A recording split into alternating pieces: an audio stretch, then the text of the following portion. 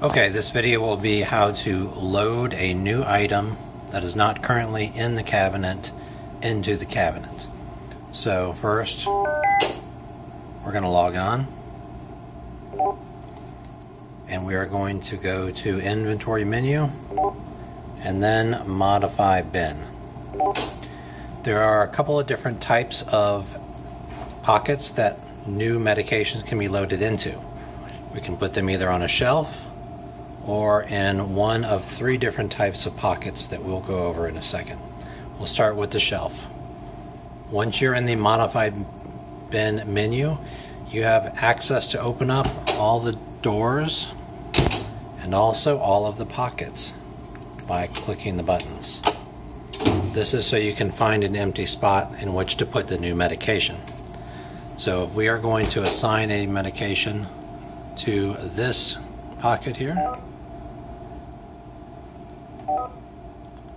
you select the pocket. It tells us that this bin is empty, and now we are going to assign an item. You then pick the item you want to assign, and that item is now assigned to this particular pocket. This barcode then needs to be assigned to that pocket. In order to make that assignment from this same screen, you take the scanner and you scan the pocket or the area that you just loaded. Scan it once and you can see the screen. Scan the same barcode again to verify, and now that particular pocket has a barcode assigned to it. You will also note that the current par level is 0. This will mean that this drug will never be refilled, so this will have to be adjusted on the server, and I'll show you that in another video. But just note that if the par level is 0, even though you're putting in a handful now, there will never be a refill request to restock this medication.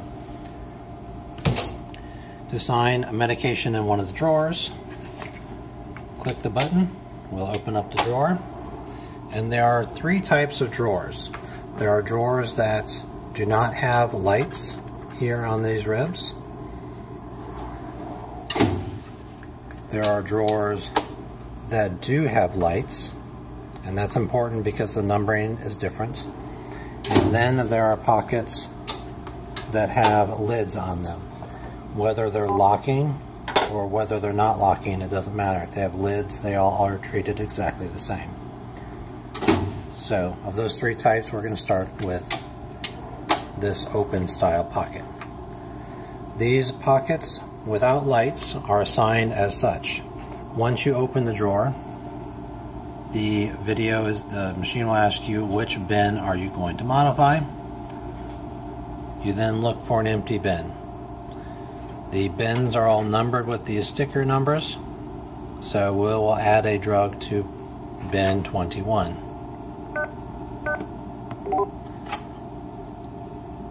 This bin is empty. No item is assigned. We are going to change that. Enter the bin limit. If you look at this particular style of bin, again, this is one without the lights on it, there are numbers in the bottom of these bins, and we are looking for the number that is in the back right corner of pocket number 21. In this case, it is 46. So this particular bin stretches from 21 to 46. That prevents us from assigning too many different items to this bin. We choose an item, Abilify, and we then assign the barcode just like we did into the other area. We take the barcode scanner and we're going to scan pocket number 21's barcode, and we're going to scan it again, and that barcode is now assigned to that pocket. You can then restock this if you like by setting a bin level, and it'll allow you to put medications in here from this particular step. Again, notice the par level is 0. this item will not be refilled.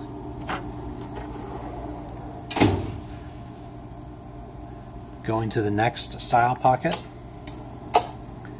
These are bins that have lights on the spine, and the numbering is slightly different. Even though there are numbers that are embedded in the bottom of these pockets, the pockets don't use those numbers for bin assignments. So if we want to assign a drug to pocket 11, we choose 11 and we are going to assign an item. The bin limit number is slightly different. In this case, it's going to be only 11. And what we're basically telling the machine is that this is each of these bins and these lighted open pockets counts as 1. This is 11, this is 12, 13, and so forth. So that's slightly different. But the barcode is assigned the same way.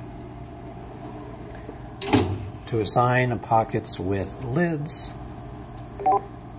you access that drawer, and once you open the pocket, it then knows which pocket you are in, and you can assign your drug from here. Because this one is limited by the lid, there is no barcode required.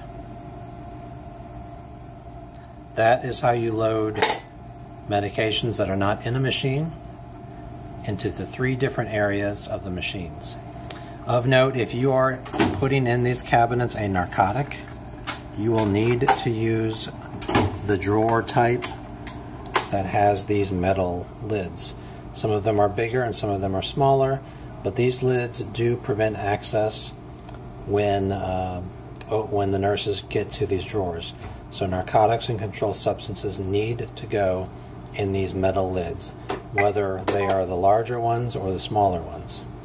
And in order to gain access to these locked lids from the modify screen,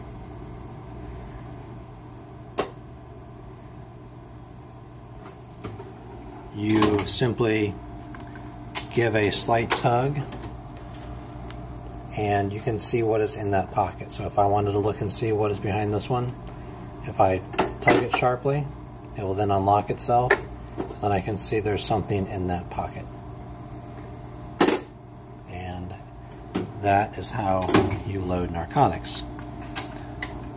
Some drawers have a lot smaller pockets, and if you're looking for drawers that have pockets that are empty, there is a button on the screen that says Flash Unassigned, and that will allow you to see of these pockets in this drawer which ones have drugs and which ones do not.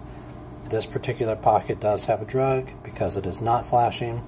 This one does not have an item, so we can open it up and then assign our narcotic.